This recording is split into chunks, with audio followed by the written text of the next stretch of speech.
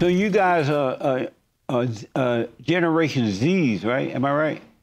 Yes. And so the Generation Zs, they seem to be lost and lonely and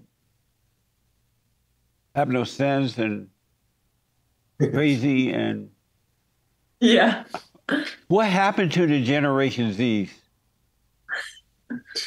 I mean, the basic answer could be sin, but I mean, reality is that it's just the world that we live in. It's the culture that's driven things to just be influenced by whatever's on social Mhm. media, Yeah. whatever's on YouTube, whatever's on TikTok, and we're just trying to be the light. You know, before every podcast, we just pray that one person's affected out of the 99. As long as one person's affected, then Mhm. God is moving in their lives, and that's what really matters. So, Were you raised by your father and mother?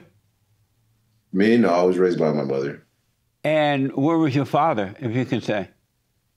Our relationship, it wasn't, I talked to him a couple times out of the month. But my mother ended up passing when I was 18. And then ever since then, my father, our relationship has been pretty strong. So you're Talk close to to him now? What was that? You're close to him now? Yeah, we speak often though. Oh, nice, man. And so did you forgive him for not being there? Yes, sir. Right on. And did you I didn't forgive? Go have, ahead. I didn't have any hatred towards him. Right on.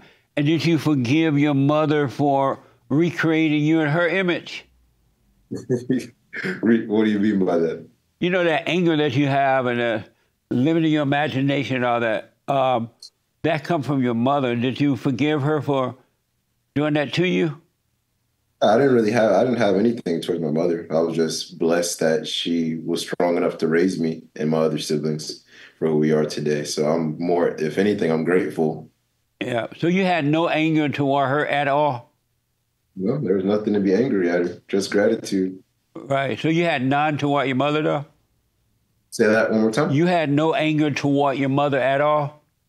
No, because now that I'm 25, I grow up and I realize like how hard life is, and to do that as a single mother raising three kids, that's not easy at all. Yeah. So I applaud her and I thank her, even though she's not here this day, so I can like one on one see her in her eye and thank her. Right. I'm truly grateful that a woman, not a man, but a woman can stay that strong, work, pick up two to three of her kids from school every day and do that every day, 5 days out of the week and work and still provide for your kids. Right. Never tell them no. Put them in sports and raise them as if money wasn't an issue when it could have been. I'm grateful. Nice. And Abigail, did you forgive your mother for recreating you in her image? I'm kind of in the same boat as him because she was my obviously a single mom as well, and she went to college and got her master's in the midst of raising three kids Oh and my financially, God. yeah, I'm and sorry to financially hear that.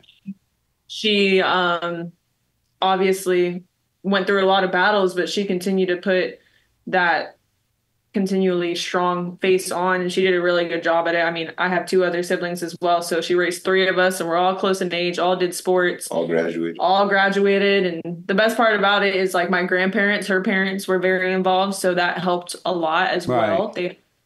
So I don't feel like I lacked, like, even though my dad wasn't there, I think it was more of a forgiving my dad thing, not my mom, because my dad was the one that obviously those voids started opening, and I have forgiven my dad, and we have a very good relationship now as well. So Nice. definitely But all that. have you forgiven your mother for those little things that would irritate you while growing up? You know, as you Oh yeah, yeah. controlling I mean, and all. Did you apologize to her for resenting her for being so yeah. controlling?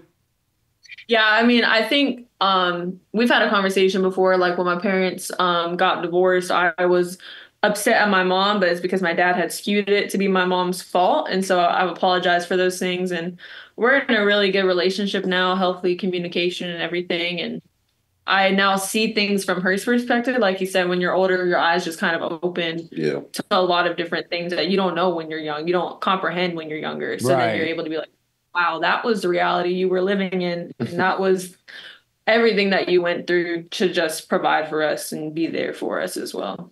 You so you forgave her for running your dad off, for running him off? I understand now. So I definitely forgive her because I understand why that took place. Right. And when you understand and you get the backstory and you see the reasoning and it aligns with the Bible, you're like, okay, this makes sense. And because when you're young too, they can't explain everything that happened because you're too young to understand and Right. to comprehend it. Because I was in fifth grade when my parents officially got divorced, and like you're still young, you're still developing. If she tells me everything that's going on with my dad, it's not gonna digest well for a person that is that young. You're not gonna be able to Right, comprehend of those course. things. And you With went and my dad, forgave your father for not being there for you to protect you from her? yeah, I forgave him because he also was he's sick. So he has bipolar disorder. So it's like very, very high highs and very low lows. Right. And with that and understanding that as I got older and I see the illness, the mental illness in his life, you can see why the actions he took were the actions he took because he's operating from a place of Yeah, mental disability versus like doing it purposely. Like I fully believe my dad has loved me the best he possibly can. absolutely. It's just that mental illness that blocks things sometimes and they act a certain way. Amazing. And so you Yeah. guys are Christian. Do you have perfect peace? Perfect peace. Yeah, do you guys have perfect peace? Because you're a Christian, right? Am I right about that? I'm not sure. Yeah. We're Christians. And so do you have perfect peace? I have a peaceful mindset knowing that I know where I'm going after this. Like I know my Lord and Savior, so yes.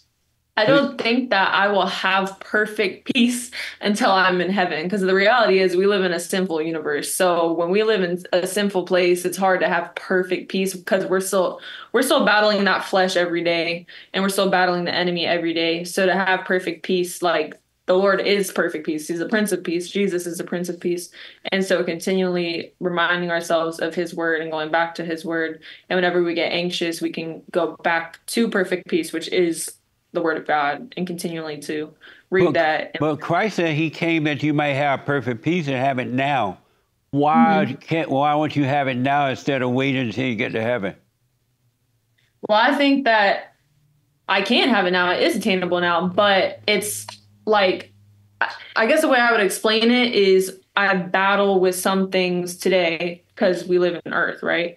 And what's on heaven, we can also have on earth, like we were talking about in Matthew yesterday. But basically, I feel like I have perfect peace when I'm sitting with the Lord and I'm in my word and I'm sitting in his presence. Like that's perfect peace. But when I'm just like going about my day sometimes and I get in my flesh or I get in my head or I get, the enemy's tactics or whatever, it's never always 100%. And I believe it can be 100%. It's just a journey, to Right. get there. It's And not why don't always. you stay out of your head? Just all thoughts are all lies all the time. Why do you worship thoughts? Well, I think that that's a simple flesh mindset. And like it says in the Bible, something about thoughts. We watched a podcast on it. I forget what it's called. But Renewing our mind or renewing your thoughts. But I feel like we're Romans 12. constantly, Romans 12, we're constantly rewiring our brains when you come into a relationship with Christ. Like you're rewiring things, getting rid of the old and the new is coming. So I think that my thoughts, like since I came to know Jesus, has definitely came a long way. But I'm not going to sit here and say it's 100%. I'm not going to say I don't think negatively here and there because that would be lying. And I know, though, that the Lord's word stands true. So if I have a thought come in my mind, like how the Bible says to take it captive, like I'm going to do whatever I can to take it captive. Like, Lord, refresh my mind. And then what I'll do is I'll search scripture and I'll replace that lie or that thought with the word of God, like learning how to combat that, if that makes sense. Let me ask your husband, do you create your own thoughts? Do I create my own thoughts? Do you create your own thoughts? What do you mean by that? Do you create your thoughts? I think we're human, so we all have our own thoughts that come to mind. You have thoughts that are godly thoughts, and you have thoughts that are worldly thoughts. That are what? Worldly thoughts, like thoughts of this worldly. world. And so do you create those thoughts? I don't create them, but they might come about. I'm And where do they come from if you don't create them? not sure. I'm sorry? I think us as humans, we have the brains, or sometimes certain people have the minds where they just wander off, and then a loophole gets to another loophole, and then a rabbit hole gets into another rabbit hole. And so where do thoughts come from if you don't create them?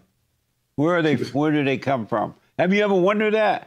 All these thoughts, where are they coming from? Or did you think that you created them? That's a good question. I'm not sure. How about you, Abigail? Do you create your own thoughts? I think that thoughts oftentimes stem from a root of something, obviously. Like if I think of the Lord or I think of his goodness, usually it's because the root is that I was in my word in the morning, so then that thought came to my mind. Or if I think of negative things or I think of things in my past, it's because there's probably a root to it that I haven't healed from. You know what I mean?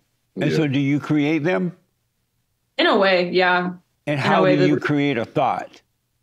In a way, I feel like roots in our lives create those thoughts, like things that happen to us, things that we do, and how we spend our time create those things. And so who are you, Abigail? I'm a child of God. I think that the biggest thing I put my identity in is being a daughter of Christ, and that's what I try and stick to every day. When I'm doubting, when I'm going about my day, I just always try to do whatever I can to remember that I'm a child of God and how he calls us his children, and we've been adopted into his family, and stick to that. Like we even, every time we talk to our dog, we say child of God, even though he's just a dog, it's just what we call him. But And so you told me you belong to God. You told me what you do, but who are you? I don't know how to explain that. I mean, Hey, she's a wife to her husband. All right. So she's a wife, but who are you?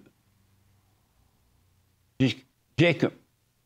What? Well, I'm Jakobe. Jacobe. I'm going to remember before this is over. Jacobe. Jacobe, who are you?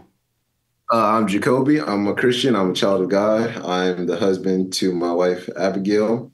I'm blessed and I'm just thankful that I'm here.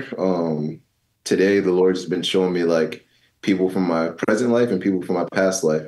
And I've been able to see just through my old friend groups and who I'm friends with today of who I am, like where God has taken me and how far I've come. So I'm a grateful child of God. Okay, so you told me who you belong to, the friends you have, what you do, and all that, but who are you? Not what you do, who you belong to, but who are you? How would you describe who are you? Right, who are you? Not what you do or who you belong to, but who are you? Well, I want to know the answer that you're looking for. I'm just trying to find out who are you? Not what you do or who you belong to, but who are you? I'm Jakobe.